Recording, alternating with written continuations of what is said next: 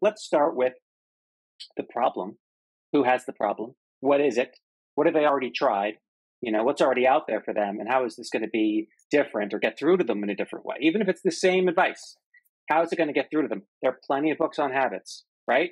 But people have read them. And if you look at the Amazon reviews for the different habits books, and especially the popular ones, they'll always say, I've read 7 books on habits. I've read 15 books on productivity. This is the one, right? But if you dissected those books into their bullet points, you'd probably find 90% overlap.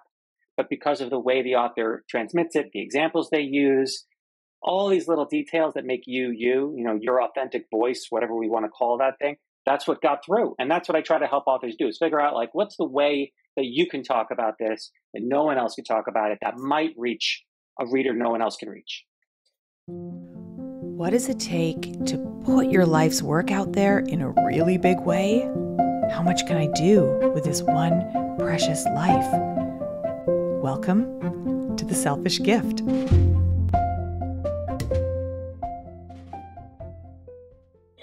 A lot of us think that we have a book in us, and maybe most of us do, but is it a book that people are really going to want to buy and be interested in reading? My guest here today is going to help us figure that out. David Moldawer is a native New Yorker who spent more than a decade as an editor in New York publishing, where he worked with authors ranging from Deepak Chopra to David Mamet before going freelance as a book collaborator. David specializes in helping experts in business and personal transformation develop books and also book proposals. Hey, David, thank you for joining me. Hi, Maggie. So nice to see you. So today I want to talk to you about differentiation. Can you tell me, what does this word mean in the context of book publishing, and why does it matter? Sure. Well, the thing about advice is, the books I work on, whether they get called business books, self-help books, they're all prescriptive. They all offer advice, almost without exception. And, there's nothing new under the sun. We have a big resurgence with a few major authors lately in Stoicism. That's a big topic. This is advice that is thousands of years old, and it's routinely making it to the top of the New York Times bestseller list. So the question that an editor is thinking about is, what is the spin? What is the spin on this advice? It's not about there's a new way to do X, although sometimes there is, but generally speaking, it's really about how the material is differentiated. And there's a number of ways that happens, both in terms of who is delivering the advice, how they're delivering it, who their intended reader is. And you shuffle those things around and you can come up with a very, very different product that, if you somehow boiled the book down to its bullets, and people do this, you'll see those kinds of on Amazon, like all the advice from this book for $1. I don't know whether it's legal, but people do that. It would be the same bullets for 10 completely different books that you would never even necessarily connect as similar. But if you boiled it down to their bulleted tips, just in the plainest possible language, it would probably be 80% the same advice. So the differentiation is, that's the unique element that makes the difference between a reprint of Stoicism from 2,000 years ago and a Ryan Holiday book that sells however many copies on the bestseller list. So it's the thing that sets a book apart from others in the category, or it gives it a unique personality, some kind of thing that makes the reader go, what? Oh, cool. Exactly. I mean, at the end of the day, who you are changes, right? I'm a college student. I'm a parent of 3 kids. I'm a busy manager. And so, I worked at after I left book publishing, I was running a business and life education channel for a online education startup. And we would do courses like Instagram marketing. And you would make a course like that, and some people would sign up for it and some wouldn't. We'd say, well, why didn't you sign up for it? Oh, well, I'm a photographer. I need Instagram marketing for photographers. Mm. And we were like, it's the same advice. It doesn't matter who you are. It's how to market on Instagram. But that didn't get through. So as soon as you label it Instagram marketing for photographers, suddenly people are signing up for the course. You don't have to change any of it. Now, that doesn't work for books necessarily, but that idea that the book has to be for me, whoever I think of myself as, offering maybe almost the exact same advice, that's really important, because you can kind of feel from the title, from the subtitle, from the cover, and the design, from the choice of words, which is a huge part of it. Just having that in mind, who you're talking to, the examples that you choose to illustrate. If you do a book on innovation, if you're talking about entrepreneurship, that's going to appeal to one reader. And if you talk about being a middle manager, that's going to appeal to another reader.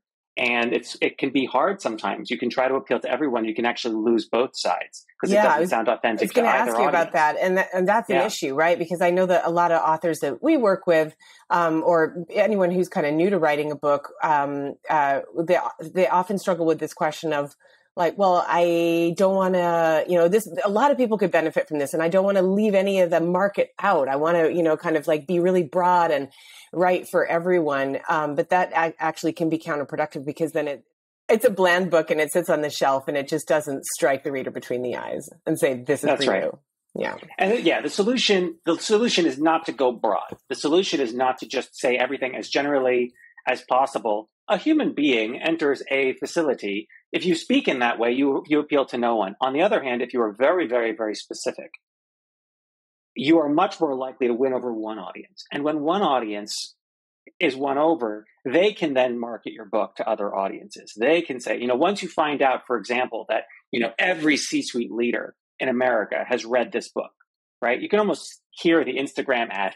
There's a lot of book ads on Instagram. Like, every CEO in America, the top Fortune 500, 49 out of 50 Fortune 50 companies read this book and says it's their Bible for management. As soon as you hear that, you're not a C-suite leader. You're not the head of a Fortune 50 company, but the idea that it works for that person. And that's why there was an explosion, especially 10 years ago, of like Navy SEAL, anything with the Navy SEALs, because we associate them with the Osama bin Laden's, and all that stuff. It was like, oh, an exercise routine that works for Navy SEALs. I'm not a Navy SEAL, right? But if it's their exercise, that's got to be the best one. So you have to understand, like, you win over one group, and that can be the domino. But if you don't win over anybody, because your advice is for everybody, then you're completely undifferentiated. And I promise you, whatever your advice is, I can find you a book that was published 5 years ago that's saying the same things, but has a personality. Why would the editor acquire your book? So why do you think it's so hard for new authors to identify what that special differentiating factor might be in their material? So the example I use is this. If you're a doctor, you don't read You, the Owner's Manual. Remember You, the Owner's Manual? That was a huge best-selling book of sort of, here's some nice tips about health. A doctor, unless they're looking to debunk it, is not going to read pop medicine books. They have no idea. In fact, often they're the least informed if you talk to a doctor about any sort of recent ideas about diet or anything outside of sort of academic medical publishing, because they're the experts and they're kind of in that world of academic learning and of professional learning. And that pretty much applies across the board. If someone is an expert, a practicing expert to the point where they feel qualified to write a book, generally speaking, they are completely ignorant of the shelf. They have no idea what the big books are. They have no idea of the trends, and they might remember something from when they were younger. But as far as what's out now, they have no idea. So people will come in and they'll say, I love this. It's called, you just cut the carbs and you lose weight. And it's like, cut the carbs? Are you talking about Atkins? What, a South Beach diet? Like, they have no, I literally had a guy call me once who was a molecular biologist and wanted to explain the chemical mechanisms that you lose weight by cutting carbs. And I was like, but I don't get it. Like, does that help? Like, does that help me choose what foods to? No, but now this is the science underneath the diet. Gosh, and I was like, hilarious. Right, but who's the audience for this? He thought somehow that someone would read South Beach Diet or something and not do it. But once they saw the organic chemistry diagrams, then they would do it or something. He hadn't even thought it out, because ultimately, when people get stuck here, it's because they're not thinking like a reader. They don't read these books. Yeah. They're not thinking like the audience. They don't read. Ultimately, they don't know who the audience is. And no offense to some of the listeners, they don't really care. They really don't care. They're not there to solve anyone's problem. It's just they have an expertise. They want to be recognized for the expertise. And how they get from where they are to being recognized for their expertise is a big gray area that they don't really understand. And so when I talk to someone like this, if I can, it's not always possible, I try to explain, like, let's start with the problem. Who has the problem? What is it? What have they already tried? What's already out there for them, and how is this going to be different or get through to them in a different way? Even if it's the same advice, how is it going to get through to them? There are plenty of books on habits, right? But people have read them. And if you look at the Amazon reviews for the different habits books, and especially the popular ones, they'll always say, I've read 7 books on habits. I've read 15 books on productivity. This is the one, right? But if you dissected those books into their bullet points, you'd probably find 90% overlap. But because of the way the author transmits it, the examples they use, all these little details that make you, your authentic voice, whatever we want to call that thing, that's what got through. And that's what I try to help authors do, is figure out, like, what's the way that you can talk about this and no one else can talk about it that might reach a reader no one else can reach. I love that you said think like a reader. It's my very favorite phrase in the world, and I use it every single day. It's so critical, and I think it is the one blind spot that most people have when they approach their book. What they're doing is they're looking inside of themselves and thinking, what is fresh and unique about me? And sometimes, just like your molecular biologist, they overestimate what they believe is special, unique, compelling, different, and really underestimate what a reader really values in what they have to share. So step number 1 is get yourself into a bookstore and look at the shelf and try to put on that beginner's mindset, that sort of that reader's lens, would you say? I don't go into a bookstore. It can be very deceptive. It can be very deceptive. I love bookstores, but they provide a very, very curated glimpse.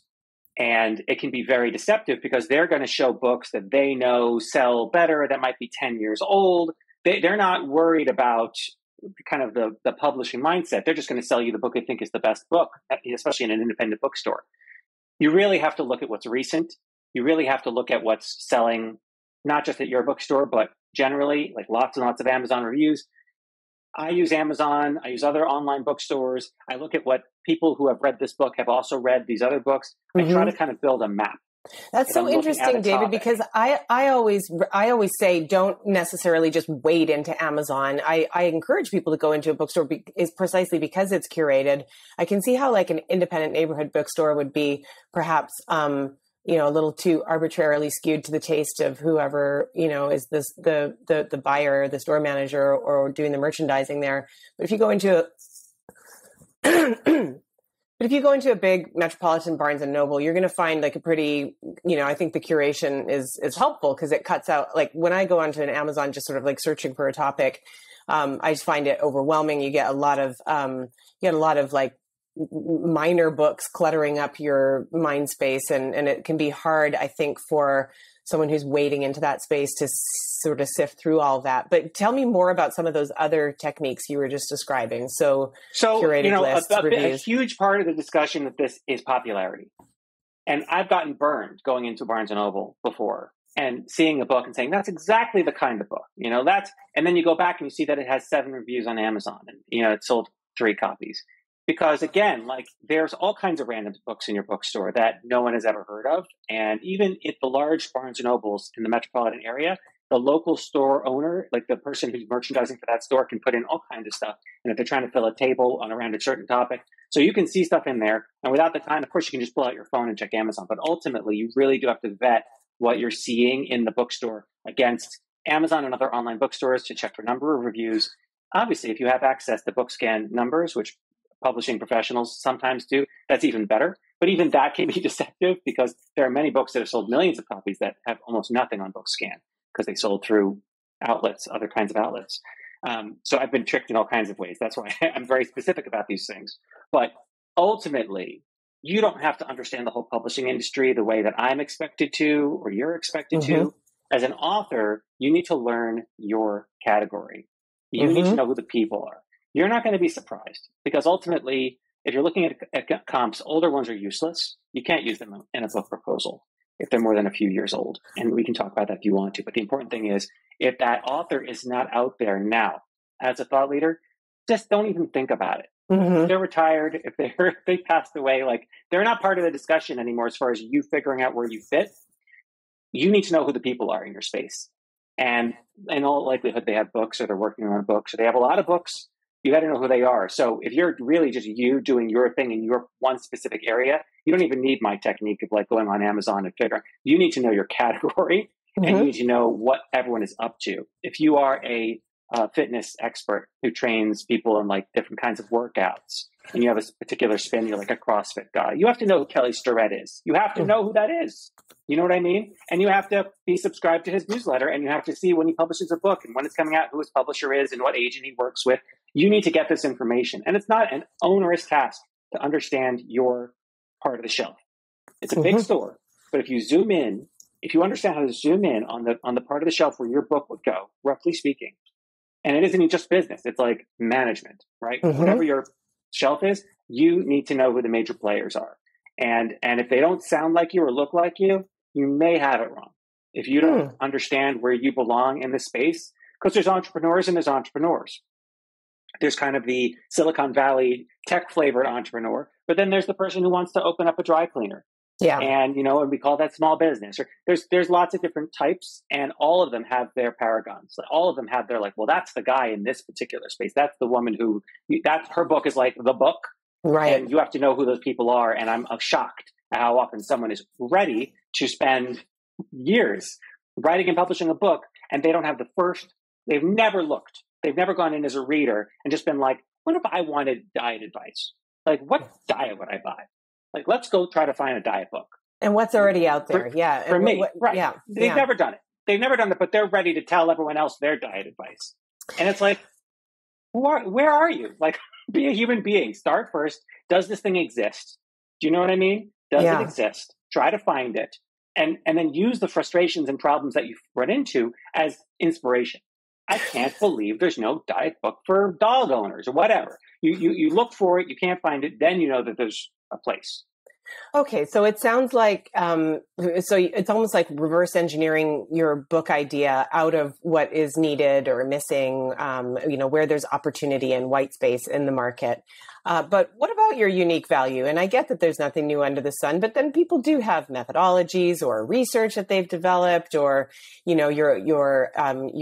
your professional experience, your witty writing style. Like, where does the special sauce that is you come into play with this exercise of like trying to find space for yourself on the shelf? So there's a lot of pieces that you just mentioned very quickly, and they're very different. So for example, you talk about voice, which is kind of a weird thing. And as a ghostwriter, that's something that I have to deal with intimately because I'm writing and people have to believe that person would say it that way, I guess. And sometimes, an agent, if I'm working with an agent, right? So the agent has an author and I'm helping the author write something. Sometimes the agent will flag a sentence and say, this is voicey. This is voicey. Basically meaning like, this is a very particular way of saying something. Like I used an idiom or something. Would that author say that, or would that sound weird coming from them? And we have to think about it. And I'm basing it based on our conversations. I've talked to this person for hours and hours and hours. I feel like they say it that way. But maybe I'm wrong. Maybe I got it wrong. So there's this idea of like the way you write. The fact is, if you're writing your book, you can't avoid it. I could have you read a chapter from another book and say, just write that again.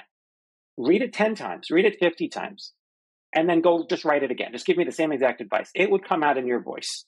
Mm-hmm. You couldn't, if you wanted to, replicate that other person's voice. So, and if anything, you fail just by trying to achieve a certain voice. The voice your natural voice will only come out when you just explain. The advice I give people who are writing for themselves is like, you're writing an email to an extremely intelligent friend who is completely ignorant. Mm-hmm. So you can't assume that they already know anything. All the assumptions of like coming into this, well, you understand what a calorie is. You can't assume any of it, mm-hmm. but they're very intelligent in the sense that you don't have to repeat things. You don't have to drill them in and use bold. Like I get that thing. Like I've got to emphasize it 6 times. They're not idiots. They just don't know what you know. And your voice will come through if you write in that sense of like an email to a friend. A long email, not like a quick fire document, but if a friend wrote you and said, I'm thinking about investing in crypto. Can you tell me about crypto? I know you know about crypto. You might write 3 paragraphs, because you're trying to spare them, save their lives. And you would speak in a kind of a natural way, but you'd be clear and you'd get the point across and you'd assume that they're intelligent. That's the kind of way you get to your authentic writing voice. And that's really different from your methodology how I choose to frame and organize this information. And that is where you differentiate yourself. I'm going to divide this up into 4 big parts. Just that decision kind of can shape everything. Whereas another author might have just gone sequentially through material, like here's a series of tips, or they might have gone chronologically, or you can organize it any number of ways. And that's a huge way that the same advice can feel extremely different when you actually read it. And by the way, I've had numerous experiences of books that come out at the same time. You may remember there was a movie, Armageddon, and a movie Deep Impact that came out in the same year, both about asteroids hitting the Earth. You're like, how does that happen? Well, that happens really all the time. Remember bugs and ants yeah. It happens in books too. And I've had books come out, where it's the same essential insight, but because they're 2 very different authors, you get 2 completely different treatments of the subject. And that's natural and that's good. And that's how we differentiate. And if anything, the failure can happen because the book covers and titles and subtitles don't accurately get at what is different about the 2 books. So the 2 books kind of look the same. They're both books on habits, but if you really understood the books and what makes them interesting and unique, you would package them very differently. And examples are all right behind you, in terms of how you can present them differently. So in terms of like, if I'm an author and I'm thinking, okay, well, I guess these are the decisions I would make. I'm going to do it in those 4 sections, like David said, not chronologically. And then I've got my voice to think about. We know, just as with some people are more engaging, charismatic conversationalists than others, certain people have more engaging, entertaining writing voices than others. How can I assess myself and understand like what is strong and what is weak, and can a strength in one area compensate for a relative weakness in another? Like if I'm just sort of, I don't know, if obviously if I've got a truly novel and effective methodology that literally people in my field are not using, that is a distinctive strength. Can that make up for sort of a bland writing voice? And is the opposite also true? Can a sort of a fairly generic prescription be compensated for by a super entertaining writing style? Talk to me about the tension between, I guess, content and style. I don't think it's anything that an author would need to worry about. And let me explain why that is. First of all, something that's critical is that these books that succeed don't succeed for the reasons people think. And so when I speak, I would imagine some people are saying, but I have an exception to whatever Dave just said. And I would say that exception is probably not the exception you think it is. So for example, there are books of the most generic advice that are enormously successful. I'm not going to throw anyone under the bus, but there are books that are, you would read, it's kind of like when you see those white paintings, I could paint that, the modern art kind of thing. I could paint that. You couldn't. But that idea, so people will pick up a book that's a huge bestseller about turn your life around, do something with yourself. And they'll read it and say, this is so boring. This is the same generic stuff. That must mean that because this person's a funny writer, that overcomes the fact that this is really banal. That you could come away with that lesson. What they're not understanding is that book is not why the book sold. The book sold because that person is an extremely popular blogger. And they might be an extremely popular blogger or YouTuber or whatever because of their humor and because of their personality. But if you subtracted that audience of people who just love anything that person does and just put that book out into the marketplace without that built-in audience, it would have flopped. It would have absolutely flopped because it is banal and there is no overcoming banal advice. There is. What I notice is that you can really, there are books where the common complaint that I often hear when people are sort of comparing themselves to their peers and is that, that book, it should have been an article. Like, how can you make a whole book out of that subject? That's an article at best, and it's so bloated and blah, blah, blah. And yet, look at it. It's been 52 weeks on the New York Times bestseller list, selling like hotcakes. And so that, when you really hear it is when you listen to the audiobook. That's when you hear, my God, this person has just said the same thing 75 times in the same chapter. And it's just literally the same words over and over again. But that speaks to the importance of platform. It's what you were just getting at. Important, but you can't learn from that. That's useless to know. Yes, if you had 1 million YouTube people in your audience, you also could sell some books. Congratulations. Could that person have sold more books to their YouTube audience if they'd had a better book? Sure. But it is a distortion because we're thinking about what do prospective authors do differently to be more successful. And what I'm saying is you have to really understand why a book succeeded if you're going to take any lessons from it, especially if those lessons are counterintuitive. The intuitive answer is better advice will be a better book. If you see a book with lousy advice or boring advice and it works really, really well, instead of saying, oh, it's because he's funny, right? And say like, oh, well, let's find out why this book succeeded. And 2 seconds on Google and you'll quickly find out like, oh, this person runs a multi-level marketing scheme with 18 million people forcing their friends to buy conditioner. That's not, you know what I mean? The book is just another piece of merch. You don't learn lessons on t-shirt design from like a Guns N' Roses t-shirt. It's because of Guns N' Roses.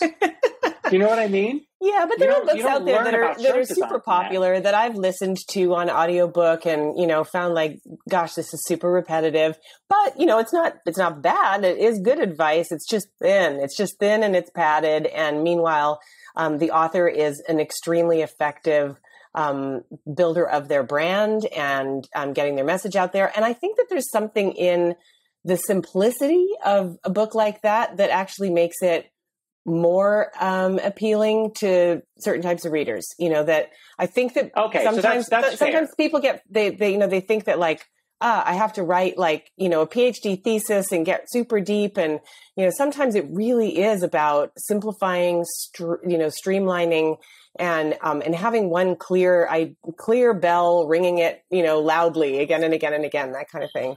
Tell me about that. Okay, so now we're talking about simplicity, which is a little bit different than, because you think about a book that is extremely, extremely simple, like Who Moved My Cheese, which is a huge, huge bestseller and still sells 1 trillion copies. And that couldn't be simpler. And it is what we call a parable, which is basically a sort of a fictional story that is intended to convey a basic lesson. And these are almost always not organic successes. They are books that are tied to wildly popular speaking platforms and driven by bulk sales. There's all kinds of mechanisms to explain why grown people are reading a book about mice or rats looking for cheese. I picked it up in a bookstore and I couldn't even believe it. I was like, this is in the adult section? I didn't understand at all what I was looking at. I learned. But the point is that when you talk about clarity resonating with certain readers, maybe. But I can only think about, as a craftsperson, in terms of the scope of possibilities for you as you are, with your platform, as it is, what is the best possible product? That's all I can talk about. If you start moving both elements at the same time, like, well, what if I had 1 million more followers? What if I got a TV show? That you can't work on the book and also work on your platform at the same time and kind of juggle them together. You have to figure out what we're talking about here. Is it better to repeat your point over and over? It is not. And I challenge you to find a reader, especially, again, you'll find positive Amazon reviews, but often if you read them, you'll find that there are people who don't read books at all. This is the first book I've read since high school, and it totally blew me away. And it's like, yeah, for that person, I'm glad your platform got them to open the book, and it made it very easy for them to digest. But that's not really a target to aim for. That sort of remedial, like, if this is the first book you've ever read, I've got some amazing stuff for you. Apparently getting a full night's sleep does wonders for your complexion. Oh, wow, this is amazing. So that, again, like, that's not a bad thing. Those people really should be told that, if you've never read a book before and this is your first book of advice, I'm so glad you're learning about things like habits and routines and effectiveness and setting goals. And that's all fantastic. But you can't, unless you do have like, for example, if you had a colossal platform, if you came to me and said, I'm, name a celebrity, and I want to write a book for my teenage audience, they're really ambitious and I want to help them succeed in life and give them like really good advice, we would be going back to basics. This is not an audience that's read a lot of books before or certainly read a lot of books of advice. And if you have Billie Eilish writing a book of advice, I would say, like, let's go really, really broad. Like, what are some basics everyone should know? Like avoiding, toxic relationships, kinds of basic kinds of things. And keep it clean, keep it simple. Repeat yourself? Absolutely. Because these people, they may not be reading closely. So those are all factors to consider if you have a huge audience and you're thinking about, like, what would make the greatest impact on the world if I really could get 50 million people to buy a book. That is not the question that is facing probably anyone listening to this podcast. We're dealing with constraints of Maybe you have a mailing list with 10,000 people, maybe 50,000 people. You're not a celebrity. And the fact is, if you are a celebrity, you're probably working with someone like me. Do you know what I mean? For someone who has to kind of break out, the books that genuinely break out, and I don't have exceptions to this rule, and I'm always looking for them, are really, really great books. That's it. I don't see crappy books winning without the platform part of it. Yeah. And I mean crappy absolutely. by being repetitive, by saying the same thing over and over, by padding the final 10 chapters. When you don't like the book and it is not a good book, and you're wondering why X, Y, and Z, you're just not seeing the whole story. I promise. So again, just really drilling into, how can people look at the kind of like the constellation of things that make up who they are and the work that they have done throughout their career? We know that there's so much to consider, leveraging in service of their book, what to include, what to leave out, what to focus on, what to forget about, which aspect of their base or their experience to bring to the foreground. Can you give me any sort of like rules of thumb as to, how to make those decisions? Absolutely. I can tell you exactly what to do. Thank you. Because it's really, I hear that complaint, but it's actually not a problem. It's a problem that isn't a problem when you actually dig into it. So one common thing is this. I'm an expert. People come to me and pay me money for my help with whatever. And I blow their minds. And generally speaking, most people don't read books, and most people are ignorant of kind of all the general knowledge that's out there. So they come to you and you say, get your full night's sleep. Two other things. Holy cow. They work with you for 3 months. You've transformed their lives because, the Pareto principle, you get 80% of the results from 20% of the changes. So you've given them like the lowest hanging fruit, and you think you're a genius. You've invented everything. And then you come and say, now I'm ready for the book. I've got so much stuff. And it's like, well, you've got so much stuff, or you've helped so many people in the same exact way. And what you find is when you actually outline all that stuff, it's like three tools, really good tools, but three low-hanging fruit. And then you have a whole book to fill. That's by far the most common thing. And people, because they've never actually sat and written down before, didn't realize that really they were kind of saying the same thing, the same three pieces of advice in many, many different ways, or supporting them with many different examples or research. But ultimately, there's just three pieces of advice. And so this idea that the book is just spilling, unless you're Tim Ferriss, your book is not just spilling over with all kinds of useful stuff that no one has ever heard of before. And he did that a while back in 4-Hour Workweek. Things have changed. People have swarmed that area of personal development. And you can't just look in some journals and immediately find all this great stuff no one's ever heard of before. Everyone's scouring for those kinds of insights. So no, you're going to have a hard time filling your book. It's not that there's too much. That said, when I talk about packaging, which is what do we call it? How do we frame it? How do we sell this as a product? That upsets people because, for example, I'm calling this book the 4-Hour Workweek, but it's not just about working less. It's also about X, Y, Z, all these other things that are going to be useful for my readers. That's okay. That's okay. That's what people, because you've got a lot of room in the book. You don't have a lot of room on that title and subtitle. And the example I use is you're driving down the highway and you see one of those billboards and it shows a gigantic hamburger and you're hungry and you go in, you don't think it's just like a hamburger store. You know what I mean? Like they have other stuff. Even McDonald's has stuff. They have salads. But if you saw the menu on that billboard and just like rows and rows of text, everything that the diner offers, you wouldn't even notice it. It would just be a big blur of words and you wouldn't be able to process it. In the same way, yes, we could just put, and people have tried, like 55 topics crammed onto the cover, So like, it's got to all be on the cover. They got to know all this stuff. All my genius ideas are in this book, but it just becomes nothing. It just becomes nothing. So when you package it, you have to really have a very distinct hook. You have to have a very distinct thing that's going to grab someone's attention. But the book itself, no, you are not going to have way too much stuff. You can put all the stuff you want in there. As long as you organize it in a logical way, I want there to be more stuff. As you said, the real challenge is usually that you get through all the good stuff in 3 chapters, and then you have to kind of vamp for another 9 chapters. You have room. Don't worry about it. Worry about how you're going to grab the reader's attention when they're scrolling through Amazon results or walking through a bookstore. That's so interesting, David. So what you're saying is the book can be complex and actually needs to be complex, multi-layered, have a lot of content inside of it, but it mustn't present as a complex thing. It has to have some kind of sticky, easy handle to grab onto for that reader to understand, this is what I'm going to get out of it. That's exactly right. And it's usually in the form of a solution to an intractable problem.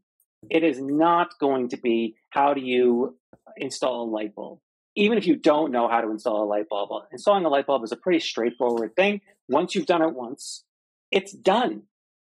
On the other hand, habits are messy and complicated, and you can develop good habits and then realize you've developed a new bad habit, and you kind of have to go back to the well. Working on your art, your creativity. These are thorny, messy problems. No one can write a book that solves productivity. Oh, well, now I get up every morning at the same time, do all my work by 6 a.m. and hit the beach. There's no such thing. It's always going to change. You're always going to need someone else's perspective. So those kinds of promises that really kind of hook into something readers are grappling with, their anxieties about their body, about their health, about their mental, physical well-being, about their careers. It's got to offer me a direction. Like, things might be better if I buy that book.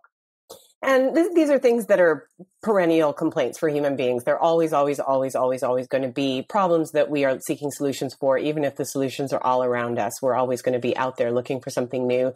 And in the case of, sometimes we do have new advances in neuroscience, in positive psychology coming out, or discovering that the brain is actually more malleable than we knew. These things kind of open up a whole entire field of study and then opportunity for various different voices and experts to find their own kind of unique hook on this emerging field that they haven't necessarily developed, but that is kind of bubbling up in the public consciousness.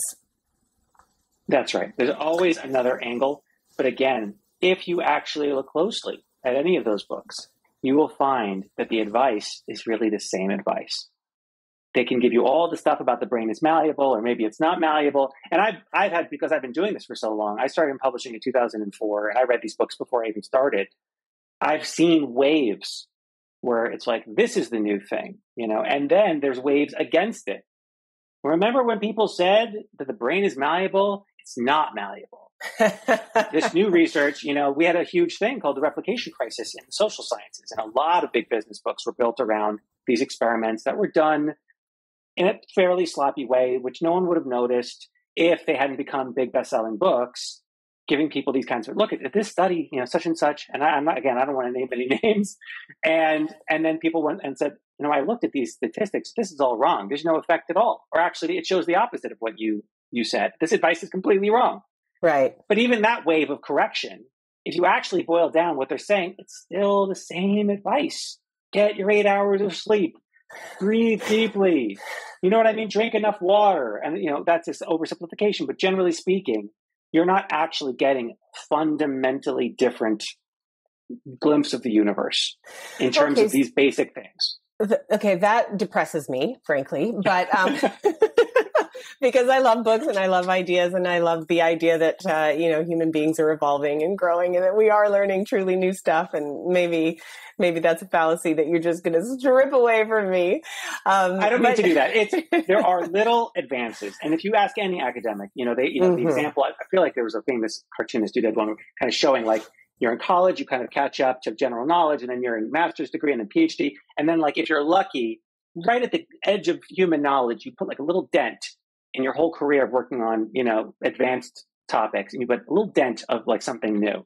And that's what an academic strives for. But for some people, I've had people tell me in all seriousness, I've read 10 books on sales, and now I'm ready to write a book on it. Like, all they had to do was just read 10 books for general readers, and they've already discovered the new secret to X, Y, or Z.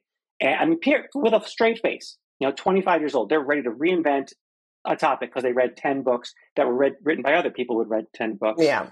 So in that sense, a lot of it is repetitive. But here's the thing. I don't care that it's repetitive, because if it doesn't get through to me because of the way it's presented or because of who the author is, it's useless. Right. And if it does get through to me because this author speaks my language and relates to me and uses examples that I can relate to and all the little pieces that make a great book a great book. And anyone listening to this, they've had books that have changed their lives.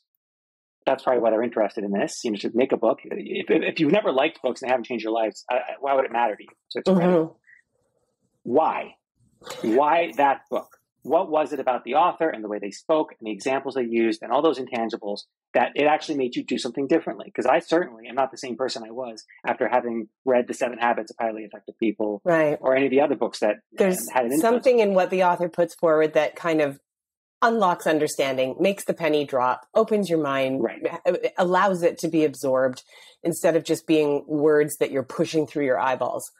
That's right. A great teacher. You don't say to a Mhm. teacher, well, you didn't invent algebra. Right. You know what I mean? You're a great teacher because you taught me algebra. That's the difference. So, David, what would you say to people who say, well, I think that what is, what I really need to put into my book is my story, because my struggle, my experience, my growth, sort of arc, the things that I went through and the battles that I fought and the things I overcame.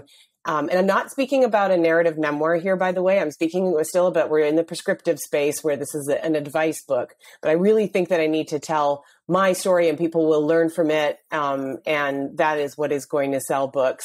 I already know what you're going to say in response to this, and I want to hear you say it. Because I'm sick of saying it. Go. Humility is really important. Okay. Humility is really important. When I was an editor working for a general imprint that did all kinds of books, the proposal I would receive over and over again, I mean daily, was I went to Iowa or another prestigious literary MFA program. I traveled to a third world country, and my life was changed from all the things I was taught by the poor people of the world before I returned to my suburb. And I want to tell everyone all about it. The parties I had. And of course, all their time was spent with other backpackers, but whatever. That memoir exists in a million variations. And the other one was, I got sick. I got a bad sickness. I can't help you with your sickness, but I want to tell you about all the time I spent in the hospital, which is also sad, but it's also like, and yeah, am I supposed to read it? I have cancer. I'm supposed to read it too. I have cancer. Where's my book? Do you know what I mean? Like that sense of like complete blindness to what the reader would get out of spending all that time with your book, 80,000 words. Mm-hmm. They just lose all sight of it. So start there. Start there. Why would someone read this book? You absolutely need a personal story. Of course, that's how you help us relate to you. But you've got to lead with why it matters to me. And usually it's because you achieved what I want to achieve.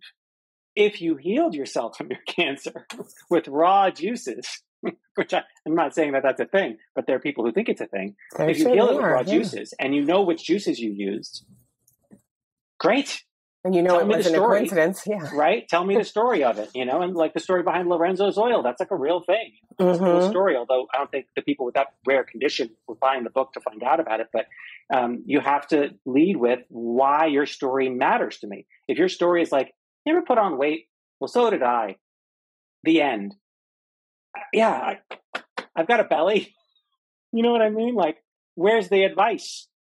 Get to the advice. One of the areas where I think people where this is most rife is in the area of like business memoir or my legacy, or the CEO of a successful sort of manufacturing firm who's going to write his insights and lessons learned over a long career of, battling from like the ground up to, now I'm a rich guy and I want to tell everybody, not just about how to do it, but like what it was like for me. And please disabuse anyone of the notion that this is a good idea. I mean, if you're Steve Jobs, it's a great idea, right? I wish he had sat down. The problem is, when someone is a performer at that high level, and I have a list of dream clients, they're people, high achievers of all kinds that I think, if they only would just call me and I would help them write the book, telling their story and how they do what they do. Fantastic. So ultimately, if you're the leader of a large company, you're not a household name. No one knows who you are, but you're surrounded by people who are really impressed by you. Mm-hmm. I guess you could see why. And the fact is, if you're okay with that, if you understand that everyone who worked at GE for the last 30 years is going to want to buy this book, and then 1% of that, or 1/10 of 1% of that buy the book. If that's okay and that's success for you, go write it. Go write it. But if no one has heard of you outside of your industry and outside of your particular field, the idea that they're going to pick up your book because you're going to talk about how you succeeded, that's really unlikely. Now, I've done books like this that have been successful. And generally speaking, it's because, number one, it's outrageous. And so you're reading it more as an inspirational kind of tale. Like, I was in a gang, and this is a real one. I was in a gang and then I was a successful businessman. You know, that's interesting. Yeah. Now you've got my attention hooked. Or I was in the mob and I became successful in business. Those kinds of things, where it's really like an unusual story that would stand alone in a magazine. Like if you picked up a copy of The Atlantic or something and someone was like, former con man becomes, CEO, you would read that article. But that goes back to literary interest. This idea of where is the value in it for that? Yeah, the value there is in the narrative interest. This is a ripping yarn. This is a tale worth telling, and it's got some drama in it, some ups and downs and thrills and spills, and it's not really about a roadmap to follow. Except in the sense of inspiration. So when you read the story of someone, especially someone who succeeded unconventionally, I dropped out of college. Well, I dropped out of college. And I can still succeed. That's really interesting to hear about. Like, did he have famous parents? Oh, he didn't have famous parents. That's good. So it wasn't nepotism. So people go through a kind of a checklist where it's like, can I relate to this? Okay, is there something I might learn from this person's rise to the top? Oh, they faked their resume. Now, that may be good or bad in the larger sense, but that's the kind of thing people take away from this. Like, so-and-so faked his resume to get his first job and then just, knocked everyone's socks off, And those kinds of success stories, people really like to read them, especially if they depict a story that is really unconventional. Because if you tell me that it's like, well, I was raised in a privileged household, went to the best schools in the world, my dad's a famous CEO who invested in my first company, and now I'm an entrepreneur. Great. Yeah, I probably would be in the same place, right? That's the average person thinks that. I don't think that that's true, by the way. There's plenty of people who are rich and famous parents and don't start companies. But the fact that most of our most successful entrepreneurs have a variation of that story is not a coincidence. And so the stories that go against that trend are the ones that can work in that sort of business memoir space. So you either got to be just famous in your own right. If Elon Musk wants to write a book about his adventures, we're all going to read it. We know who he is. Unconventional in the sense that you made it from the streets and now you're the head of a big company, or you've got to go beyond, or you could just be happy with the people from your company and their friends and relatives. Yeah, and maybe that's your objective, and it's just like I just want to record what experience I had, and put it in a book and have it exist there for whoever might be interested. And I'm not really interested in selling copies. The confusion I find is where people are thinking like, well, what I should do is try to distill my sort of 7 keys to success or whatever, and one of those is, like you said, get enough sleep. And it took me from my my family store to the head of my manufacturing company, Well, and I hear, by the way, I know you do too. I have this conversation on a weekly basis. Yeah. And ultimately it always goes back to that thing of not knowing your category. Yeah. These are not readers of these kinds of books, generally speaking. Mm-hmm. You can sit down and you can pull up a Walter Isaacson on some of the greatest minds of history, one of his biographies. If I can read about Richard Feynman, or I can read about Nikola Tesla or Thomas Edison, I can read about all these people. I can spend that time, 100,000 words, 150,000 words. Why the head of a paper manufacturing company in the Midwest? Why is your insights more interesting to me than, because I have all the books. Yeah. I can go to the library. It's not like, well, we're all out of copies of the book about Richard Feynman, so you can read my book. No, I actually get to pick that book instead of your book. And that's what they don't seem to understand, is that you have to differentiate yourself against all the other books that I could be reading right now. And if you don't even have the remotest argument for that, and you're just basically banking on obscurity and just hoping they don't know about other books, you're out of luck. And that's what I meant when I said, like, these kind of banal books that come out from people with huge platforms, especially platforms made up of non-readers. Mm. That's essentially the position they find themselves in. They are marketing to a fresh audience. They're not familiar with other books. They don't know. I didn't know as a teenager that these books even existed. I remember getting a book on organizing. I was like, a whole book on organizing? That's wonderful. I didn't know how to where to put my stuff. And when I met the author of it, I was like, you were the first one. Your book was the first one, Julie Morgenstern. I was like, you introduced me to this. You got me hooked on this. And but it's true. It's like when you're 18, you don't know any better. That audience is fantastic because you can tell them anything. And for that, boss at that company, probably most of the employees are like that. Like he can say anything to them and they're like, whoa. But in the larger book market, forget it. Right. So knowing the sophistication of your target reader is really important too. Yeah. Yeah. You have to assume they're sophisticated. You unless you're famous. Well, unless they're not. Yeah. Okay. Gosh, so many interesting insights. I want to ask you to tell me a little bit more about why you know so much about all of this, David Moldawer. Where did you come from and what have you done? And tell me some stories from your actual career. Give me a little bit of your history now. Well, I got into publishing not long after college. I wanted to be a playwright, and I worked in theater for a few years. And I said that this is just not a viable career path. I want to go into something that is high paying and glamorous and exciting. And so I chose book publishing because that's obvious. I went to work at Penguin, which is at the time it was the big six. Now it's going to be the big four, but it was the big six publishers. And, really out of my element. I was not an English major. I was not one of those literary magazine people. I wasn't a book person because the book publishing community has a very specific culture in New York. And, you read the Parish Review and you drop these certain names and you kind of dress a certain way. And I was just a fish out of water. I did not belong. But I stuck with it and got a job at St. Martin's Press. And it was a very different vibe. St. Martin's is a very cool publisher, a very easygoing, spaghetti at the wall kind of publisher. They'll try anything.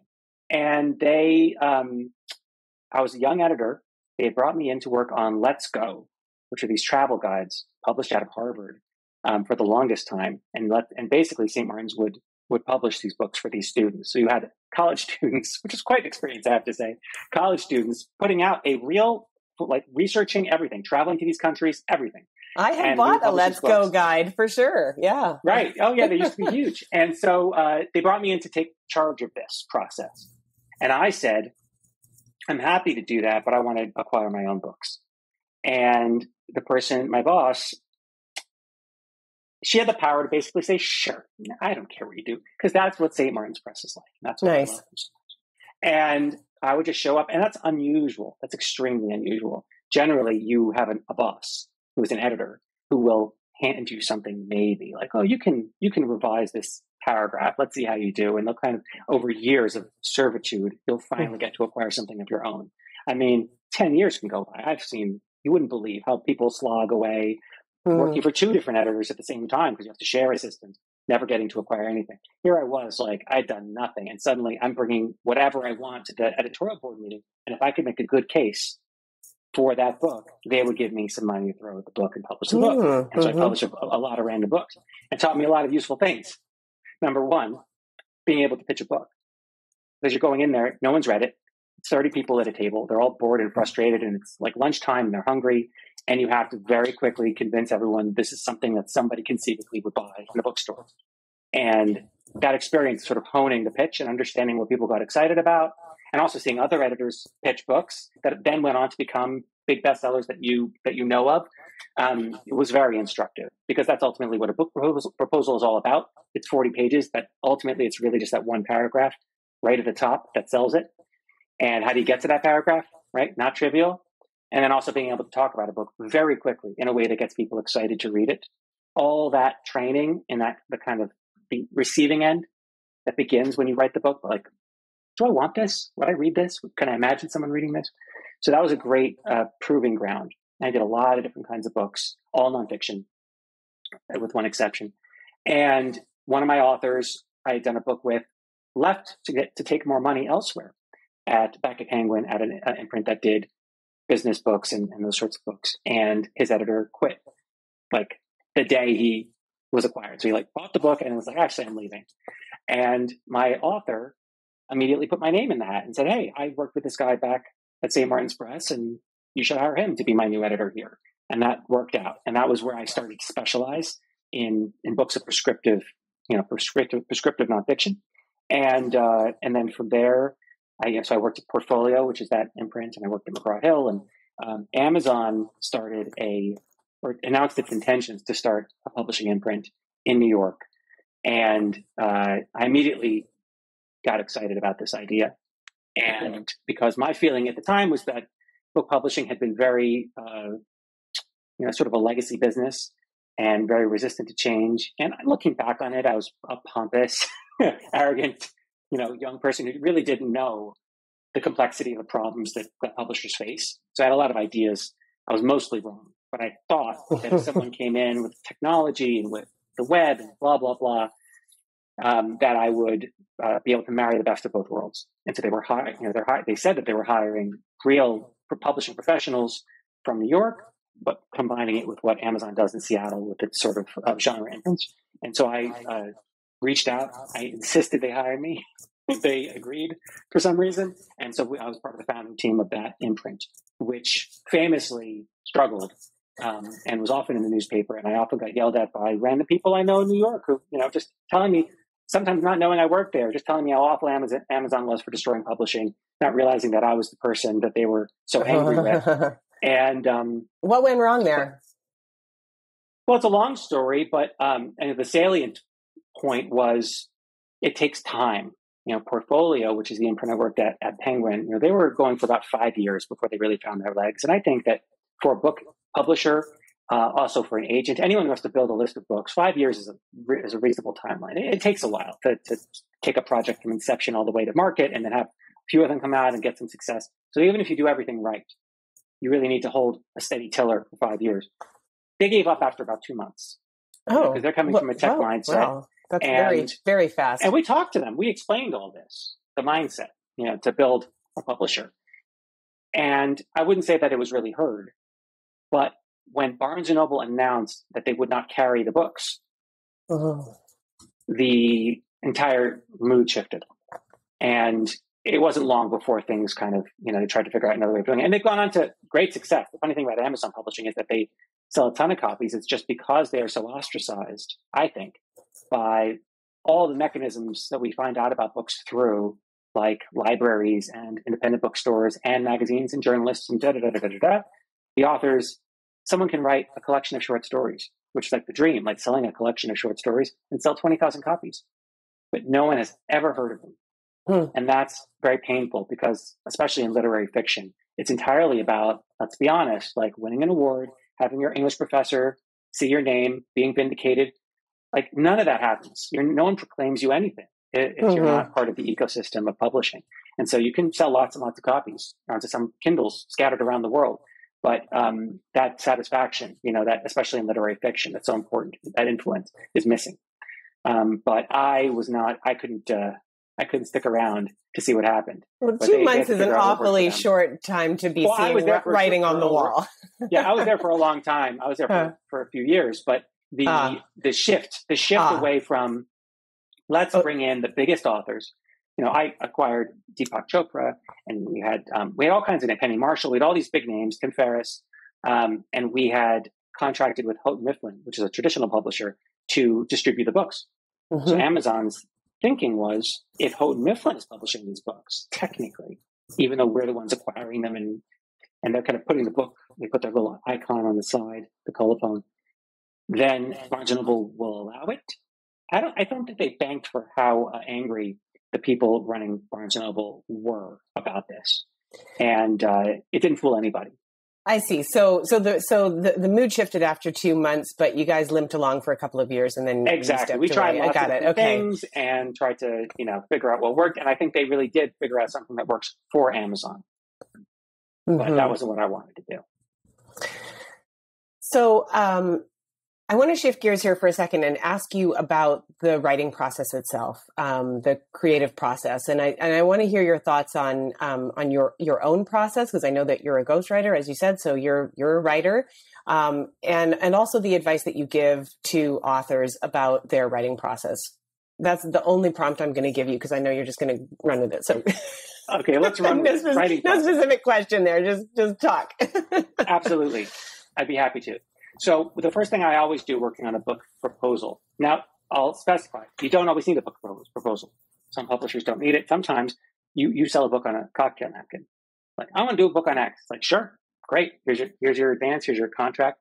And if you're self-publishing or hybrid publishing, but it's still useful to think about this process. Mm-hmm. However you're going to write the book, the planning phase is crucial. And right. In our company, we do something called a book plan, which essentially contains all the components of a book proposal for the exact same reason. Without that roadmap in place, you're just going to wind up wandering across the meadow. Exactly. And call it a book plan if you prefer. But ultimately, what you're doing is figuring out, what is this thing going to be, so that we can keep on track and know we've arrived at our destination. Right. And for that process, I always start with the competitive analysis, so that I am crystal clear on where this thing is going to go. Like, where on the shelf I'm going to put it, right between The Power of Habit and right between Atomic Habits. It's going to go right here.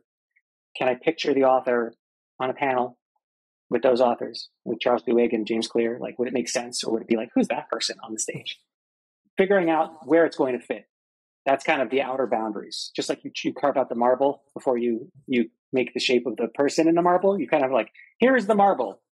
Get it out of the quarry. That's, for me, the competitive analysis. And from there, I assemble all of the content.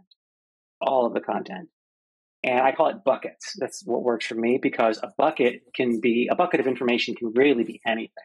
A bucket can be a chapter. It might just be a paragraph. You really don't know until you dug into it, and you understand who you're explaining it to. Because if I'm explaining Bitcoin to my mom, that's the paragraph version. But if I'm explaining it to an institutional investor, that's a chapter version. The same bucket. What is Bitcoin? And once you've got all your buckets and you understand where this is going to go, you start thinking about who the market for this is. Who am I speaking to? I always say, assume they're intelligent. I always say that. And of course, and I just mentioned the exception. If you're, big famous pop star writing a book, and your audience is young, and you can't make that necessarily. You have to maybe simplify it down. Or in the case of Who Moved My Cheese, if you're writing a book that in my opinion, no offense to anyone involved, but I think those parables work because the CEO is very frustrated with their workforce, which is largely uneducated, and thinks like, I've got to get these people to be responsible. And so you write this very simple story that's a parable about a raccoon that's responsible and then gets a promotion. And whether or not that's infantilizing and patronizing, the CEO looks at it and says, yes, that's the level of my employees at the front line. Those are my retail employees. They could read this 65-page story about a raccoon. That may or may not be true, but he'll buy 50,000 copies and tell every other CEO he knows to buy 50,000 copies. Now, do the people like it or not? I don't know. Some people like that book. I don't know. But that, beyond those weird exceptions where you have some fixed idea about who you're talking to, and they wouldn't understand anything if it didn't have a talking raccoon in it.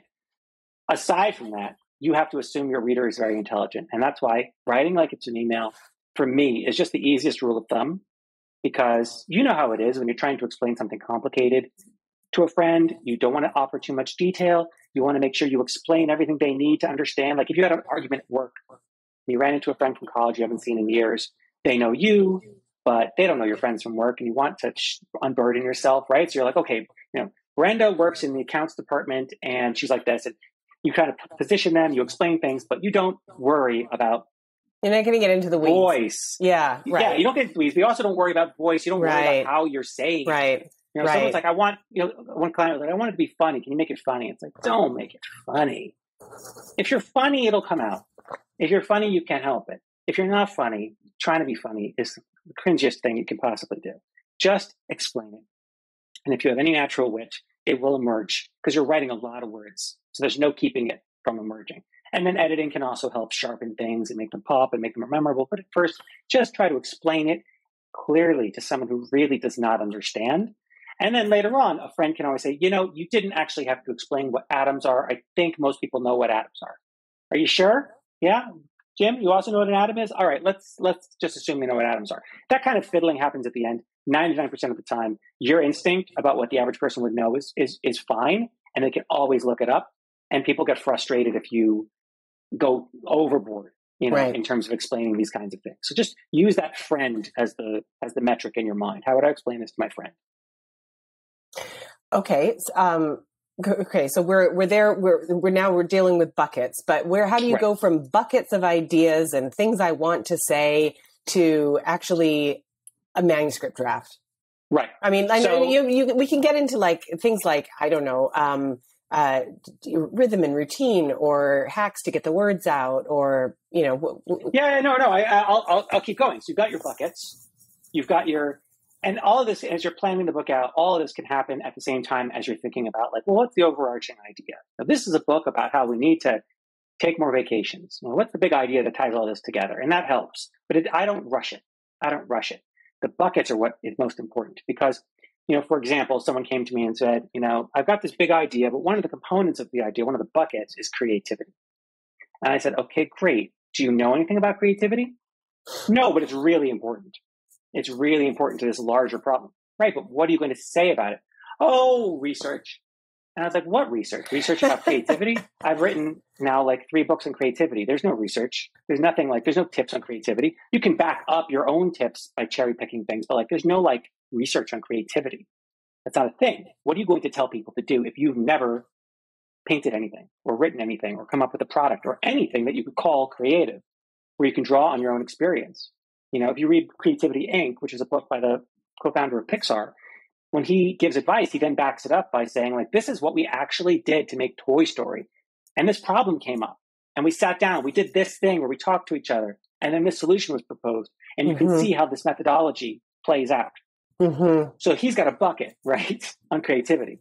But if you've never done anything like that, your bucket's don't empty. make a bucket you can't fill. Yeah. Right? Yeah. So figuring out writing out what you think the buckets are and then looking at them, really asking, like, how much do I have? How much material do I have? Like a stand-up comedian, like, how much have I got on traffic, stoplights, you got to have material. If you don't have material, don't put the bucket in the book. And authenticity matters in terms of what you're putting in the bucket, but complete fresh ground, originality doesn't necessarily matter. You just have to have something to say about it you have to be able to explain it to me. If you can't explain it to me in a book of prescriptive advice, don't put it in your book. Now, there are situations where you're going to do more research, but don't be too ambitious. If you're a journalist and you, for example, let's say you get curious about Bitcoin, it's 8 years ago, whenever this is first starting, and you want to write a book, and I actually sold a proposal on Bitcoin, but no one knows about it, right? So now you're, okay, I'm going to go look into it. And then you can make the buckets of, well, who created it? Like, what's the technology behind it? What are some potential uses? Oh, I can talk to an investor and ask them what they think. I can talk to a regulator. You see what I mean? So you can figure out what the buckets are going to be, even if you haven't filled them yet. You can see how you would fill them through research that you actually know how to do. You actually know the kind of person you would talk to, how you would reach them, why they would talk to you. All those questions come. If you don't have the first clue how you're going to fill a bucket, don't put it in your book. It's not going to happen during the writing of your book. It's too much. Better to change the scope. And so the reason we do the book buckets now is because you realize, oh, I thought this book was about X, but when I put in the buckets I was interested in talking about, and they kind of got bigger, and those other buckets were empty, I removed them. This book is actually over here. I thought it was about habits in general, but it's actually about like working out. It's actually about the habits around working out, because I don't really want to talk about the habits of writing my novel. And so you know what I mean? So like you start to zero in on the buckets that are really exciting to you. Each bucket should feel really exciting, because writing a book is really hard. It's a lot of hard work. And if the idea of writing that bucket fills you with dread because you're like, oh, God, what am I going to say about creativity? Don't put it in your book. They don't want to hear what you dredge up. No one wants to hear what you dredge up. If it's boring for you to write, it's probably going to be boring to read. Right. Exactly. So that's what the buckets are for. Once you have your buckets, what I do is I use software called Scrivener, which is very popular writing software on PC and Mac. And each bucket becomes a card. And I start to fill them out, and then eventually become chapters. I start to figure out, like, these 2 buckets belong together. This bucket is actually 2 chapters. I'm going to split it. And that's all very easy to do with Scrivener. And I also sometimes use outlining software.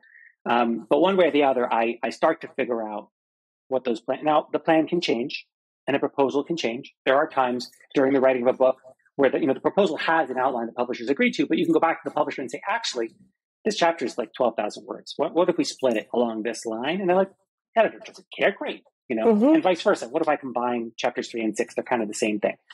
Great. But you needed a plan. You need to go in with a plan, and I do that in Scrivener. And that way, and you can keep splitting, right? So once the bucket becomes a chapter, I can then split that bucket into 8 subheads. And then it becomes so much easier because once you're writing at the scale of 250, 500 words, where you just have to explain one thing or tell one story or use one piece of research, then each of those pieces of content, you just sit down and you do it. Okay, so I have this research study and here's the point I want to make about it. Great. Okay, so I put that there. I've got it open. I've got my little book. I know the word counts because it lets you say like what your targets are. You know how long the book is. You've divided it up by that number of chapters, right? 60,000 words, 12 chapters. You know how many words you need per chapter. Then you've got 8 pieces of the chapter. It's just simple math. Divide that chapter that's supposed to be 5,000 words into 10 parts, 500 words per chapter. It doesn't have to be perfect, but it gives you a sense. This should be roughly 500 words. Then you just sit down and do it. And like an email, I've got to explain to my friend in 500 words why this cool study leads to this point. And I love that you said, just approach it like an email, because I've actually worked with some people for whom writing in email is so much more comfortable than sitting down in front of a Word document, and so much more freeing. And I find that for myself sometimes. I mean, especially in the last, 10 years or so of my life as I've been, running my own company, a lot of the writing that I do is in email. I write lengthy, explanatory, illuminating, whatever, encouraging or argumentative. I write a lot of emails, and the emails are pretty, meaty sometimes. And that is a medium in which you know that you're writing to one person. There's a recipient of that email. And as you sit down, and it can only be so long. Your email is not going to be 5,000 words. I mean, I hope it isn't, because who's going to read that? So that alone can be a little bit of a hack. I have encouraged people when they're finding trouble, having trouble just even getting started with a chapter. I will say, answer me these questions by email. And that can kind of like unblock your process. So what are some other, you said writing a book is hard, then you got to sit down and do it. What are some hacks that have worked for some of your clients or for you, people who just really, have difficulty with the bum in the chair problem? Oh, bum in chair. That's a tough one. And the things that work for me. Number one, going first. It's got to come first. Once I get started on something else, I'm not going to return. When you're writing, what you're doing, I think of it as juggling. You're going to take this fact. You're going to take this fact. Now I got them all up in the air. And this is why concentration, right? People don't interrupt me. It's because we're keeping all these pieces and then we're trying to click them together, but you can't put them down during this process. When you're building one of these chunks, telling the story of a particular study or whatever, personal experience, the lesson you drew, you've got all the pieces in the air. And all the fun is in figuring out the best way to click them together and how to tell it. How do I explain this in a way that you really understand how exciting this insight is? That is hard work.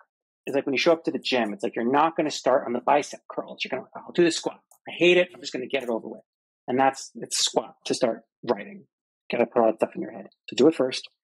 To get it first, I use an app called FocusMate, which is a paired writing service. So basically, or any service, you can do any kind of work. It just pairs you in a video chat with someone else who's also working for a session. So you schedule it on your calendar. You say, tomorrow at 7 a.m., 8 a.m., and 9 a.m., I want hour-long sessions. And it will automatically pair you with people. It's a lot of students, a lot of writers. And they'll pop up just like they are now. And you'll say, hey, how's it going? What are you working on? Oh, I got to write 500 words on this story. What are you working on? I'm studying for a test. Great. Have a great session. And then you just work. Do the hour at the end, how'd it go? Oh, great. And for whatever reason, it's crazy because they're a complete stranger and it doesn't matter, whether you work or not. For some reason, it triggers that little part of the brain that people get sometimes from going to a cafe, which was very tough during COVID. So this was an important tool for me, or going to a co-working space or being at a company. It just provides a coworker and they're working. Yeah. And if they can sit still and you see all their textbooks and things, if they can do that, you're like, all right, I'll just sit here and do my work. That's so cool. I've never heard of that app or that service, and I think I should try it. It's like parallel play, right? Like two people head down, side by side, together. That's right. Put together but apart. and people are fans of the Pomodoro technique, which is where you set a timer. But the problem is that doesn't. It's just a thing on my desk, and when I hit that moment where I get stuck, which happens a lot if you're writing and you kind of don't know the next thing. The solution is there. All you got to do is sit there for 15 seconds. You'll get through the stuckness, but that 15 seconds is excruciating. Mm-hmm. And if all I've got with me is that little timer, I'm probably going to go get a cup of coffee and chat with my spouse. And, half an hour later, it's like, oh, it's almost lunchtime and I've lost the morning. Yeah, I try the timer thing and sometimes it works. And very often I get distracted without even realizing I am. And I'm off on doing some other little random thing. And like, oh, look, 15 of my 20 minutes have elapsed and I'm not writing. So Right. So having that person there, you can't not be aware when a video chat is open. You cannot act like you're alone. They're watching. They're not watching you. They don't really care. But they're there. There's a person. The witness. Yeah. Mm-hmm. The witness to your struggle. What do you think about voice dictation? Well, it's funny. David Pogue, who was a tech editor at the New York Times for the longest time, he wrote an article about that years ago when it was still in its early days. And there was an application called Dragon, which was like the only way to do good voice dictation. And he basically said that he had gotten such bad RSI, which I have a little bit. I have to normally wear one of these sleeves. He had switched to voice dictation entirely. And there are novelists who will just go on a hike, not in New York City, but if you live in like the desert and just like rattle off a chapter. I can't imagine. I can't even conceive. It's just not the way I work. I'm constantly referring to materials and moving pieces around as I go because the concepts need to be presented in a way that makes sense. Yeah. And I'm not going to keep writing when I know that this thing needs to go here and I need to check a fact here. I need everything in front of me, Minority Report style, where he's got all the different screens and those gloves. And that's how I'm at the desk. And I couldn't do it with voice, although it sounds so convenient because then I could go for a walk and get my exercise in. Yeah. Instead, I'm on a bicycle chair. I actually use voice dictation sometimes when I'm trying to find a simple and elegant way to express something. So for me, for certain types of things, it's not great for, like you said, synthesizing research or any of that. But when you're trying to express something ineffable, I often find that it comes to me when my body is moving, and then I'll use the voice notes app, but then that becomes a piece that needs to be integrated at the desk, and it's not the thing itself. It's a piece of the thing itself. What I find that some people where the biggest pitfall with voice dictation is that it's too easy to generate thousands of useless words. That's my nemesis. Yeah. Extra words. And I completely see how that would happen. I mean, I will say things out loud after they're written, especially things like introductions. Mm-hmm. Then I feel like it really does need to present in a certain way, and my ear will be very helpful. But as far as generating useless words, one of the most common things that will happen, especially for a book project that has been gestating for a long time, and someone comes to me for help, and they'll say, oh, I've got all this stuff and reams of material. You got to look at all of this. And generally, I don't look at any of it because it tends to be the same thing over and over again. Because when you're speaking, you're not really aware that you've already said this thing before in just a slightly different way because you've never really laid it out. And so you've generated all this material, but if you look through it, there's a very famous story from the New Yorker. It became a movie called Joe Gold's Secret about this guy who kept talking about this book he was working on. This is like in the 30s. He knew all the famous artists in Greenwich Village and talked about this book, and he would leave notebooks in everyone's home because he was often homeless. Hold on to this. This is part of my great work. And then they found out, like after he died, it was all like the same crazy stuff over and over and over and over again, just like, sort of weird poetry over and over again. He was just repeating himself. But that's all of us. Like I do that too. I'll look back. If I don't check my blog posts carefully, my newsletters, I will repeat the same thing, sometimes word for word without realizing it.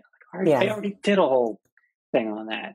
You know what I mean? We often we speak circuitously. We don't like lay out an idea in a in a way that where one thought progresses neatly to the next, and where an idea builds on itself as you go. We're wool gathering. We're looping back. We're not finishing our point. We're treading back over old ground, and that happens so much. So I shudder when I hear about all these sort of speak your book sort of services and do this in a weekend and, just talk for an hour. That's chapter 1, talk for another hour. That's chapter 2. And it's painful for me because what the problem is, once you've got that useless track laid, it's very painful to rip it up. right? It's very painful to go back and edit and say like, actually 90% of this is bullshit. And I'm just going to struggle with trying to make it better. And like, no, the answer is snippety snip. Like, that's exactly right. And that, by the way, that's why I find the bucket so useful, because you can very quickly carve up all like, that stuff. Look, this goes in no bucket. Right. And what will happen is, well, that's true. But even if it goes in a bucket, what you will find once you isolate it, all the meandering, circuitous stuff, you'll realize, this is the same thing 6 different times. Right. Once you've actually isolated it, when it's all buried in a big mass of text and files. And I did an interview back in 2004, and I was on I did a TED Talk in 2006. When you actually carve up the text and you say, okay, everything to do with waking up early here, you'll realize that you've basically given the same advice about waking up early in many different contexts and using many different ways of saying it over and over and over again. Right. And as a bucket, it's really just wake up early, set an alarm. But, you've been, and that's just obviously not a real example. But if you see what I mean, like the buckets allow you to realize the repetition because it puts together all the pieces that are around one subtopic, and then you quickly see the repetition. David, I feel like we could have 5 more conversations and they would just get longer and more interesting. But I want to know, how can people work with you if they want to hire you? What can they hire you for? How much do you cost? Tell us stuff about working with you. Sure. So my main thing is book proposals and books for traditional publishers usually, because the expertise that I bring to the table is my time in large part spent as an acquiring editor. So you say preparing the book proposal, working with the author on it. And when you say books, you mean writing them, ghostwriting? I mean writing everything. I write everything. Okay. Oh, okay. You write the book proposal too. I do. Mm-hmm. I write everything. And for that job, the proposal is a sales document. It is not a book plan first and foremost. It's a sales document first and foremost.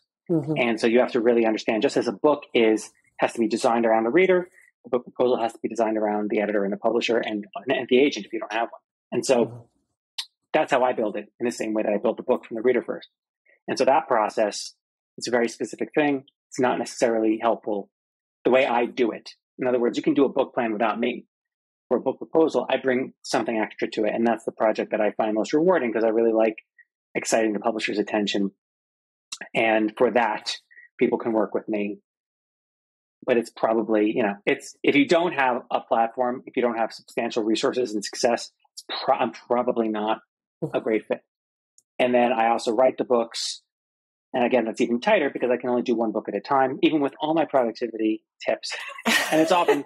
even with the getting up early, even getting up early. I get up at 5. Still not enough. And it's generally someone I've done the proposal for as well, although not always. And again, it's generally a pretty major project. And you're hired by the publisher, so you said. So it's not like, No. I'm often hired by the author, but the agent... Arranged by the... Yeah. It's the agents often who will come to me because what will happen is the agent will meet so-and-so. Oh, you did X. You're such a big deal. Write a book. I don't know how to write a book. Talk to Dave. And that's how my work goes. Got it. So a self-publishing author is not the right kind of client for you. That's right. Okay, great. Well, and where can we find you on the internet, Dave, if we want to? Well, I write a newsletter with this kind of thing if people find it useful called The Maven Game, and it's at mavengame.com. Great. And your company is Bookitect? That's right. Bookitect, like architect, but for books. That took me 30 seconds when I decided to become a freelancer, but I thought it was clever. And it's bookitect.com, yeah. Great. Thank you so much for all your generous and helpful advice. It was really super fascinating conversation. My pleasure, Maggie. I really hope this conversation has inspired you to give so much of your gift to the world that it expands you into your greatest possible version of yourself. Remember, it's not selfish just because we also benefit from it. And here's where I get to make a selfish request. New podcasts need all the help they can get. If you enjoyed this episode, please rate the show and subscribe to us on your favorite platform. Don't forget to follow us on Instagram at Selfish Gift Podcast. And send me a DM. I'd love to hear how you're sharing your gift with the world.